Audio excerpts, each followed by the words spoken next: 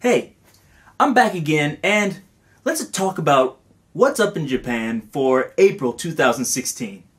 Okay, the first thing I want to talk about, I was shocked by this. I don't know if this old man has some kind of magic powers, like he's Master Roshi or Haposai or something, but I saw this, and it's just an old man walking down the, I can't even say street, he's walking down the pipe. So he's walking over this river on a pipe. I don't know what this is. Either this guy, like I said, he has magic powers or he's just the Japanese Mr. Magoo. But if this is your grandfather, please help this man. He has a cane, but I can't understand it. Like, if you can walk across that pipe, do you really need the cane? Who knows? In happier news, this month they just started the International Manga Competition. And so in this competition, you are supposed to write a manga, an original manga. It can be an unpublished manga by an amateur artist, but I think it's also open to professionals. So if you have a published manga that you want to present, you can also do that. So send that in. The winner gets a prize, I believe. I think the first prize, you get some sort of money, and the first and maybe next 4 people get flown into Japan, and you get to consult with other manga artists in Japan. You get like a tour around different places, different manga studios and things. If you're an artist out there, enter and win. I thought this was really good. I can't draw myself, but if you can, make sure you enter. The next one is a little bit depressing. Recently they did a survey of different people who are of working age, and they asked them, have you ever gone into the bathroom, locked the door, and cried during your working hours? I thought this was kind of a strange question, but actually 25% of people in Japan said, yes, I've done that before. I was really shocked about this. I didn't realize this was such a common thing, but Japan is a really high-stress society, so I guess this is happening often. The most common reasons were either the boss was yelling and being unreasonable, or the person themselves just made a mistake and they felt so bad they had to go in the bathroom and cry. And so, this is kind of bad. I mean, I don't know, but for me at least, lots of people need to chill out with work. Calm down. It's not that serious. Maybe if you're a doctor or something it is, but if you're working in an office, it's not that serious. Everybody makes mistakes, so don't be so hard on yourself that you have to go in the bathroom and cry. And if you're a boss and somebody makes a mistake, unless they're costing your company, you know, millions of dollars, don't be so hard on them. Besides, one of the people was like a 40-year-old man, and he said that he made a mistake and he went in the bathroom and cried. To be honest, a 40-year-old man going into the bathroom and crying is not a good look. So, like I said, relax, chill out, don't let the stress get to you. Speaking of letting stress get to you, there is a woman in Tokyo, a rather young woman, I think 24 or 28 or something, and she worked as a caregiver in a nursery, so she's watching kids for daycare. But she was arrested recently, and now she's facing 1 year in jail and was a 3-year suspended sentence. And you ask, why is she facing that? Well, apparently she decided to force a child there to eat a piece of chicken covered in wasabi.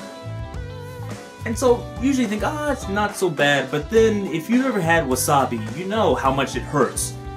And I know you're thinking like, this kid's like 12 or 13 or something, he should be okay. And I think the kid was 4 years old, so it's like forcing a 4-year-old to eat something completely covered in wasabi. And also, she said, if you spit it out, I'm going to hit you.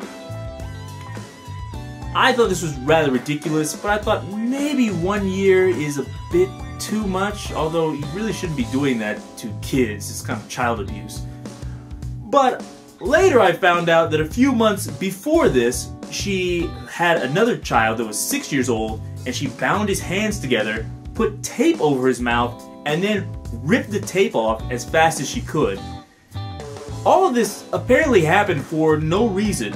She said the reason she gave was because she had lots of stress and she was working really hard.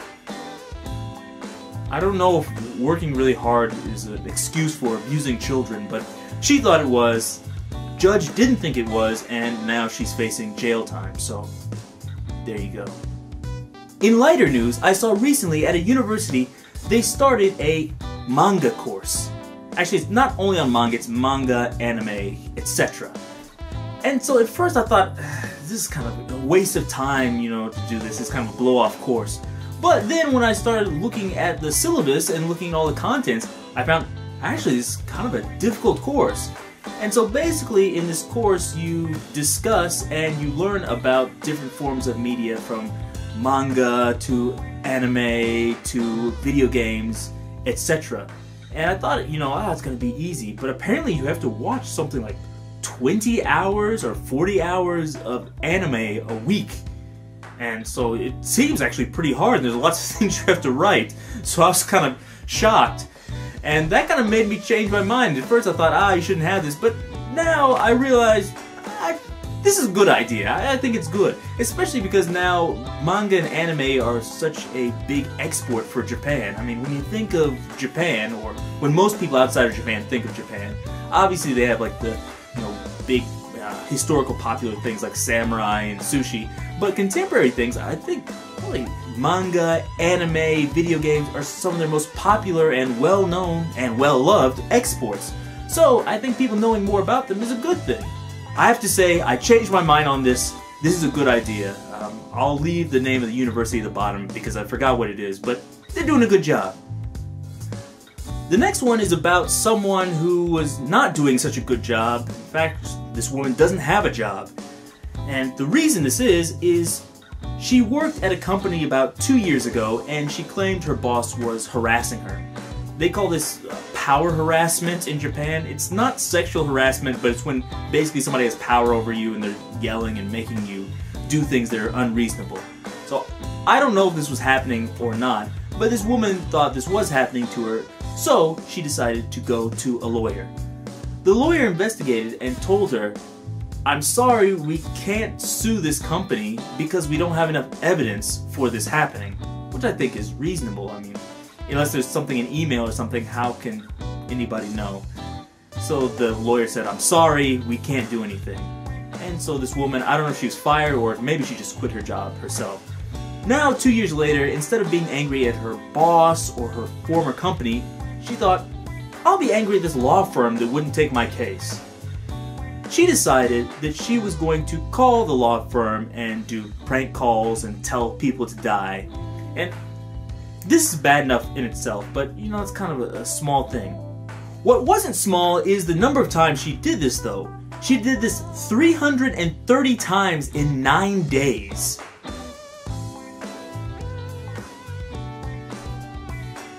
On the one hand, she is unemployed, so I guess she has the free time. On the other hand, that's a ridiculous amount of times. I don't even know how many times a day that is.